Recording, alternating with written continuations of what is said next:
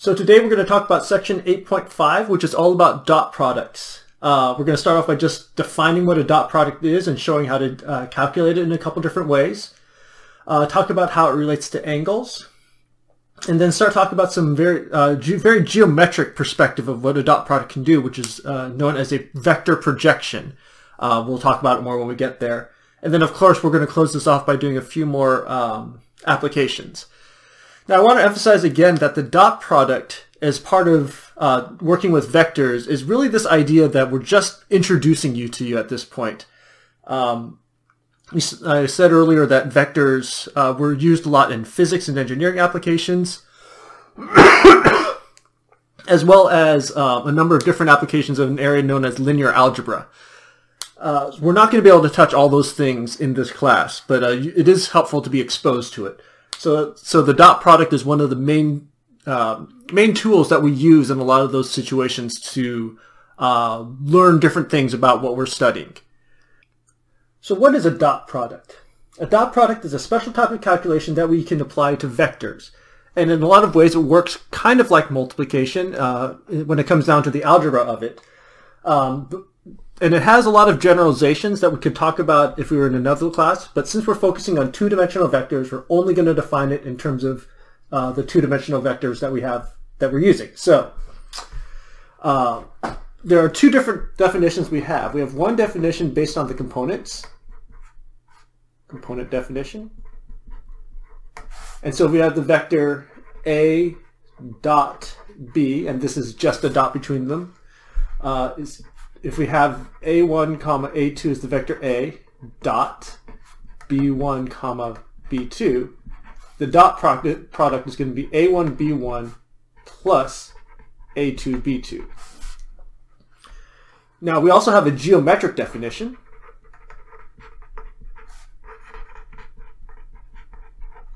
And the geometric definition, if you have two vectors, A and B,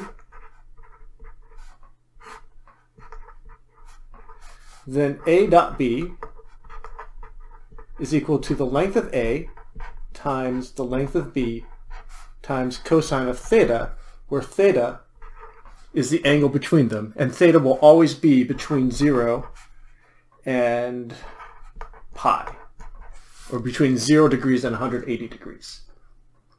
So theta is the angle between the vectors. Now it's important when we say the angle between the vectors, we are saying that we are looking at the angle when we draw the tails together. Because if we were to draw the tail attached to the head, we'll end up with different angles involved. So we really want to have the two tails together. And that's very important when we talk about the geometric definition. Now if you take a look at these two formulas, you can see that they don't really look that similar to each other.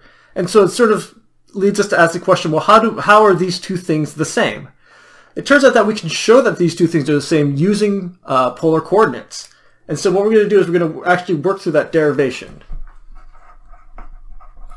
So the one that we're going to take as our basic definition is this one right here, the component definition, and we're going to figure out how we can take this definition and derive this formula from the geometric perspective. And so the first thing we have to do is we have to think about our vectors. We have our vector A and our vector B. Our vector A is A1 comma A2, and the vector B is B1 comma B2.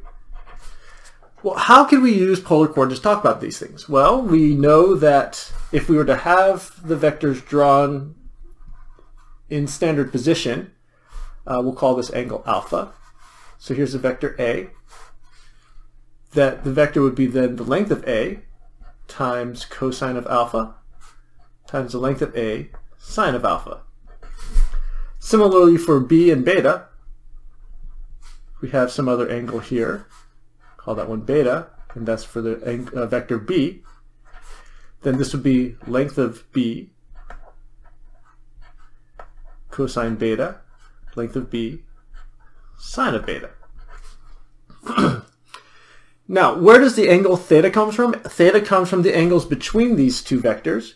And so if we have alpha, if we have this vector A here and this vector B here, the angle in between them, which we call theta, if you think about it in standard position, here's your alpha and here's your beta. we get theta is equal to beta minus alpha. Now I'm drawing it specifically here so that beta is the bigger angle compared to alpha. It turns out it doesn't even matter. We're just going to stick with this notational convention here. And so now if we do the calculation, A dot B, according to the component definition, this is going to be length of A cosine alpha times length of B cosine beta plus length of A sine alpha length of B sine beta. You take a look at these two terms, they both have a length of A times the length of B in it, which is great. We have cosine alpha cosine beta plus sine alpha sine beta. Now you might recognize this combination of terms. This combination of terms is in fact the difference of angles formula for cosine. This is cosine of beta minus alpha. And beta minus alpha is theta, so this is length of A times length of B times the cosine of theta. And that's exactly what we have here. A dot B is equal to length of A times length of B times cosine theta. So let's look at a couple quick examples of this. Example, find the dot product 3, negative 2, dot 5, 1. Okay, well this is just an application of a formula. Here's our vector A, here's our vector B, here's A1, comma A2. That's B1 and B2. And the formula for this is A1, B1 plus A2, B2.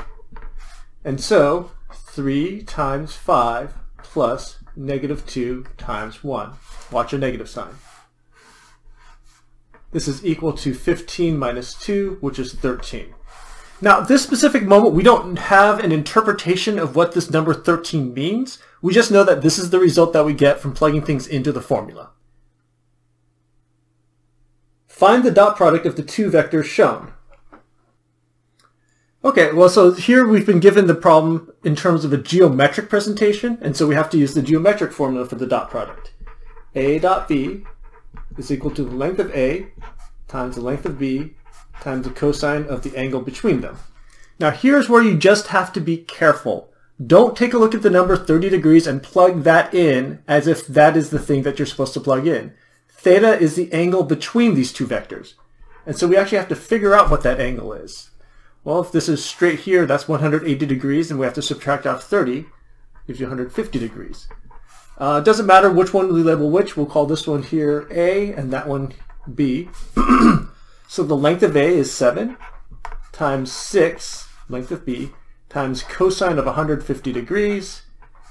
42 times cosine of 150 degrees. Okay, 150 degrees, so we have a 30-degree reference angle. Cosine is negative in the second quadrant. And so with the reference angle of 30 degrees, the cosine value is root 3 over 2. So this is a negative square root of 3 over 2. So this is negative 21 square root of 3. Now this diagram as it's drawn is hinting at a physics problem where this is some sort of object and the force is being applied this way and that way. Those extra details don't actually matter for answering the question of what is the dot product. And again, we don't yet have an interpretation of what this value means, this negative 21 square root of 3. It doesn't mean anything yet, but that's okay. When we get to applications, we'll talk about the meaning and the interpretation of the dot product.